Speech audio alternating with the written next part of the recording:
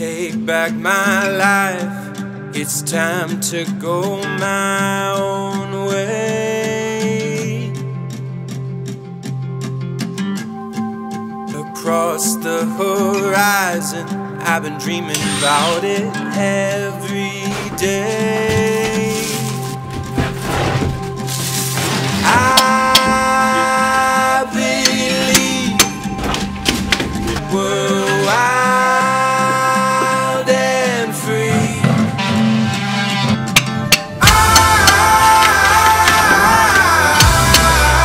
I feel so alive, so alive.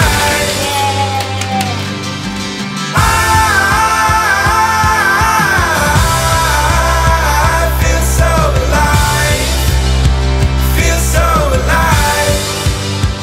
I don't know where I'll go, but I know. So I disconnected the heating units in the floor, and while they were out, because we were draining the cooling system, I took the opportunity to flush out the whole cooling system through the block and the radiator. So I just disconnected all the hoses and everything, and then just flushed them all out with rainwater, and now I'm putting it all back together.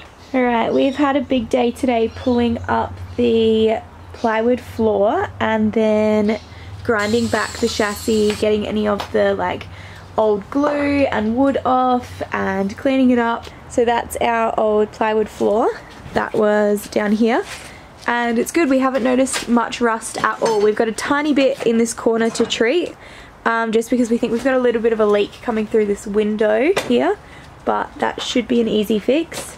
But yeah, everything else is coming out really clean, which is awesome.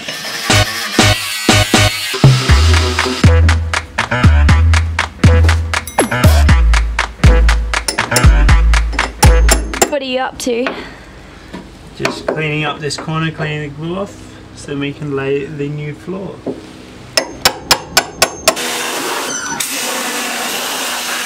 We are in the process of wax and grease removing the chassis.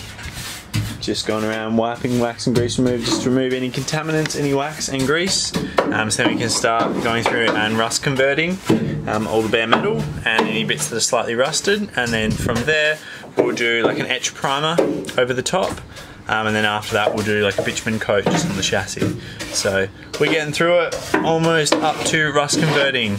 Woohoo! There's Chelsea painting on the rust converter. Sunshine.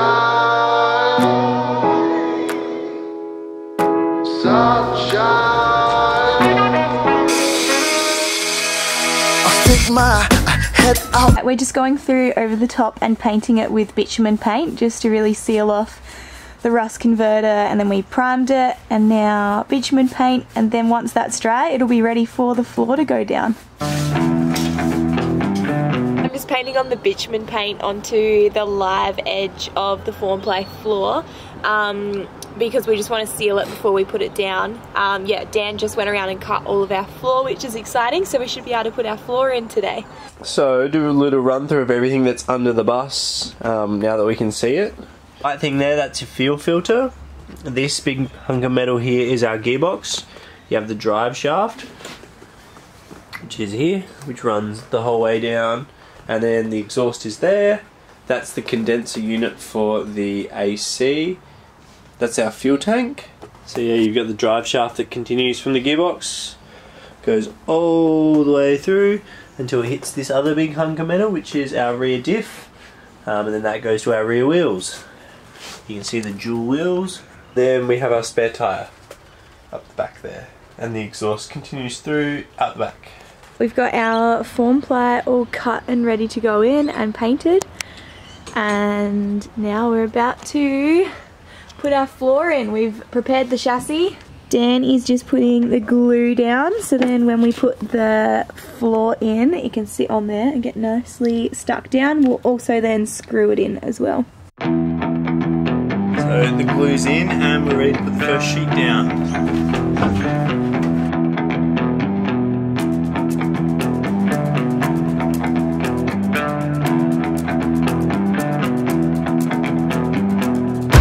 So with the coaster, there's like around the wheel arches, there's this kind of pan here, and then there's this step. And so to get around that, instead of having to put like a small thin piece in, we just rebate it out the back of the board.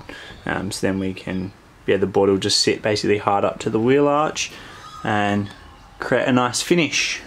So this is the rebate that we've taken out of the back of the board. So then this will sit on and sit onto that lip. So this bit here.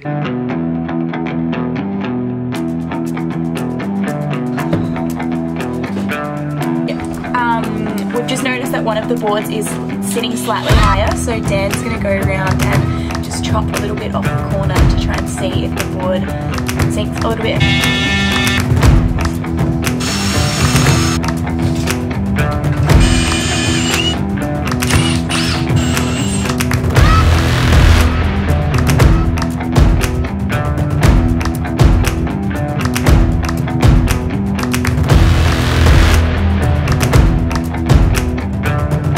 Dan's just measuring up where all of the chassis beams are underneath, so then we can drill all the holes and then put the screws in, because yeah, we need it to bite to something, so it's biting to our chassis underneath.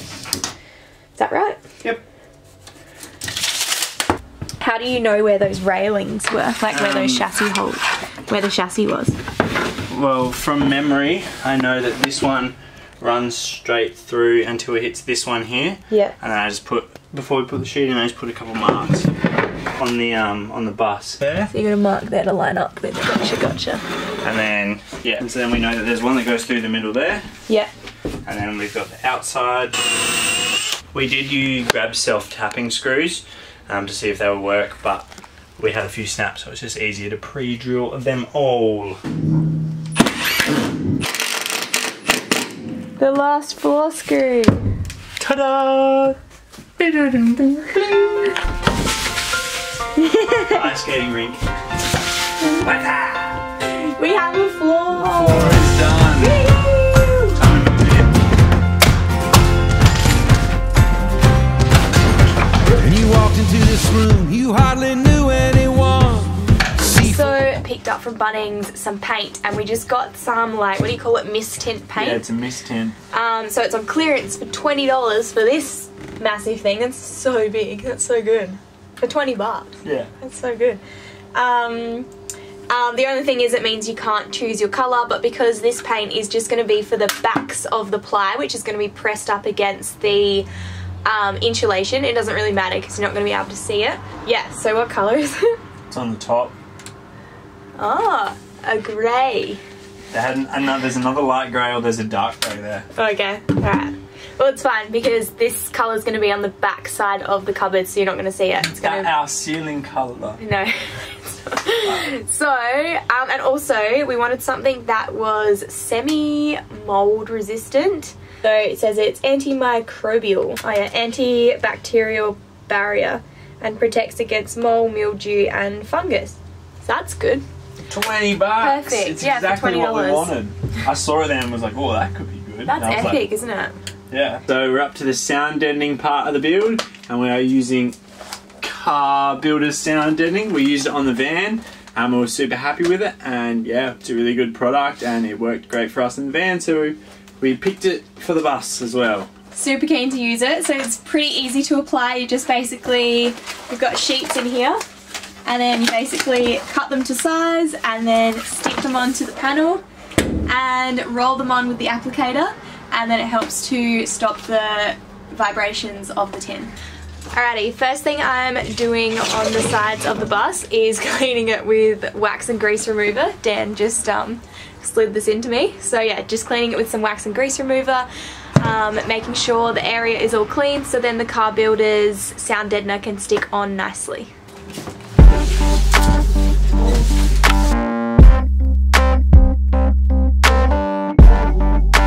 And whilst I'm sound deadening, Dan is measuring up the plywood that we need to put over the top of the insulation. So he's just marking it all down.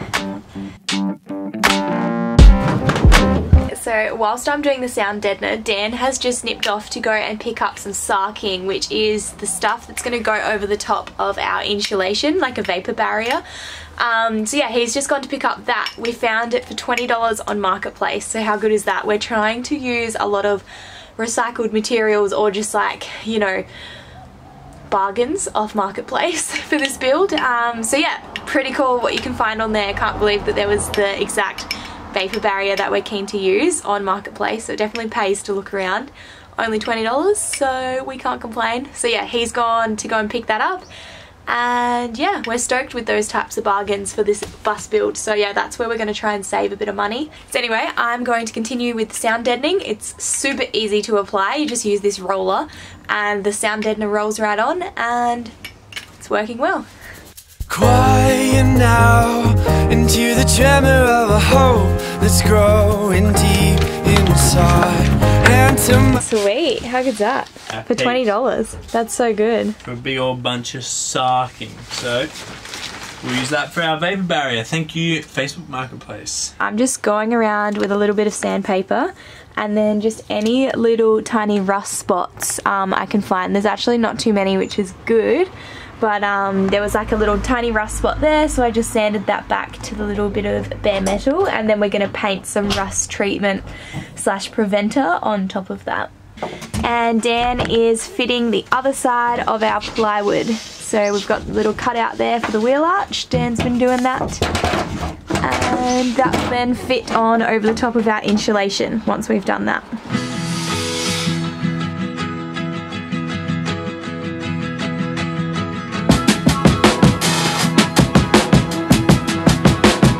Okay, so now while Chelsea's sanding everything outside, I'm going to fish oil down in any of the seams before we put the insulation in. This is just Amiga fish oil, just put it in with a brush or tip it in.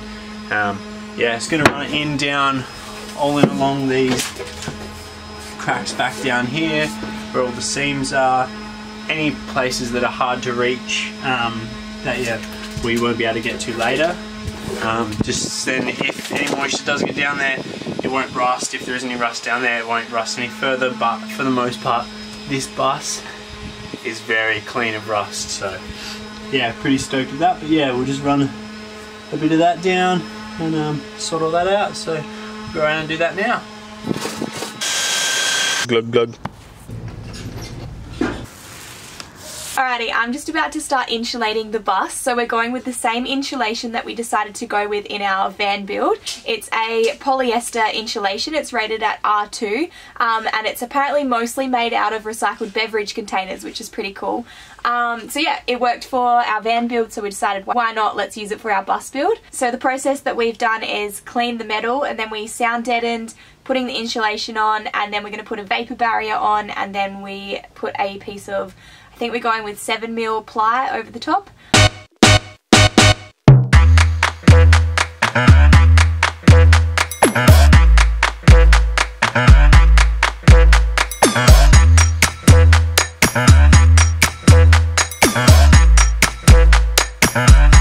Alrighty, late last night we both went around and finished insulating this side of the bus. So this side's done and this side's all done, and now we're just going through and finding any little parts and just trying to put a little bit more in, just so there's no little spots that we've missed. We're up to the next step in the build. We're doing the vapor barrier.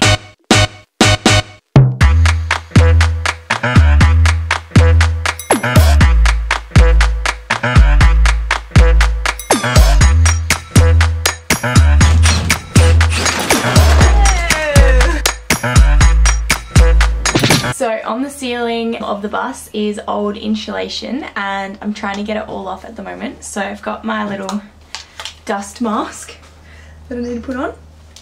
And we're using, I'll grab the tool. Where did my tool go?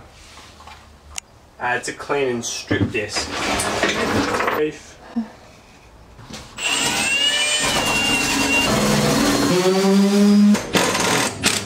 So I'm just building the bed base.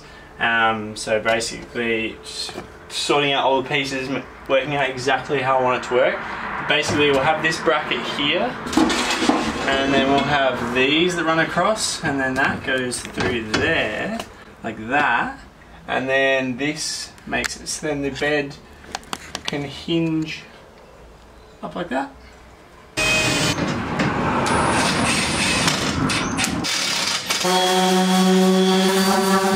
So Chelsea's gone through and removed all the insulation, and so now I'm just going to go around with the spray can of etch primer, and then just any bits that we came back to bare metal, and just give them a real light dusting. This is the product we use. It is very, very, very good, very long lasting, and yeah, it's a really good product. Remember to put a dust mask on when you're sanding in a confined space or anything like that. Alrighty, so it is the next day now. Yesterday, Dan painted the rust preventer stuff on the roof. So I'm using my Car Builder's application roller and my Car Builder's sound deadener, and I'm going to start sound deadening the roof, which is going to help so much with rain noise and just outside world noise and making the bus sound a bit less like a tin can. So let's get onto it.